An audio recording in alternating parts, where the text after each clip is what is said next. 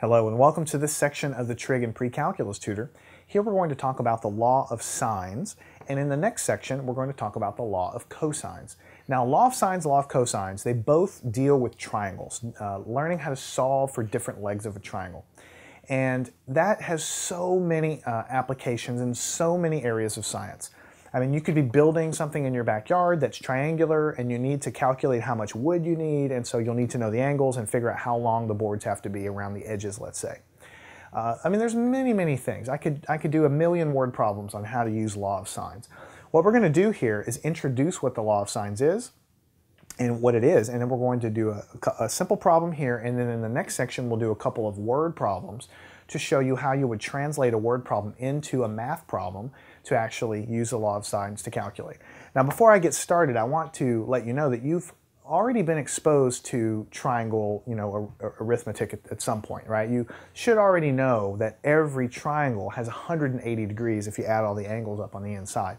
That's sort of something you just have to know, that we've covered also in Volume 1 of Trig and Pre-Cal, and also in geometry. We've already covered that in the geometry tutor. Every triangle has 180 degrees.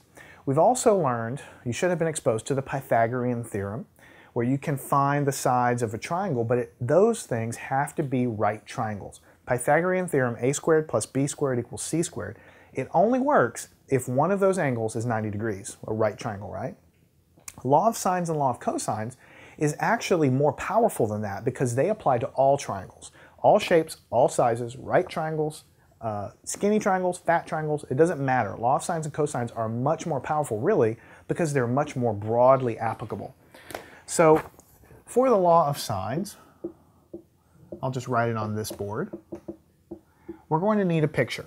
So let's draw a triangle. It could be any shaped triangle, but we're just going to draw this one here. Notice this is not a right triangle. There's no 90-degree angles in here. We've got skinny angles, fat angles, and so on. So what I'm going to do is label this side, side A, and the angle that's opposite of side A, I'm going to label it angle alpha. That is angle alpha that you've probably seen at some point in your classes. I'm going to label this side, side B, and the angle that's opposite of side B, this one over here, I'm going to label it angle beta. Beta is just a B with like a little tail hanging off the end. All right? And then I'm going to label the only other side I have, C in blue, and the angle that's opposite of that, I'm going to label it gamma, which is kind of like a ribbon, like you see ribbons for all kinds of occasions. A gamma is kind of like a little ribbon, like hanging like that. So the red goes with the red, the purple goes with the purple, the blue goes with the blue. I'm trying to use colors to help you out.